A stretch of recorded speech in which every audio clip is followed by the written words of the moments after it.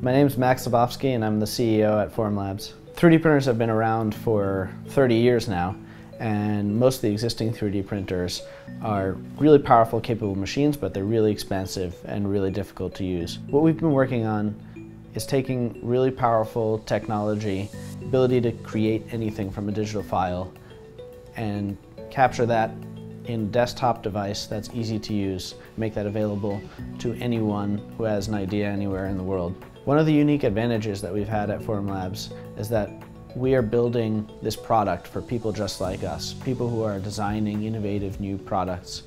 And so we understand the needs and desires of users like that. We're able to really design, create a product that fits the needs of modern innovative companies. Traditionally, manufacturing a product has been a really difficult and capital-intensive process. What a 3D printer allows you to do is shorten that process and allow one person to be responsible for a much bigger part of that, and go from an idea in their head to a design and a functional prototype that they can take into production. One of the new applications that we've been working with one of our customers on is building facial prostheses that can help them look and feel normal again.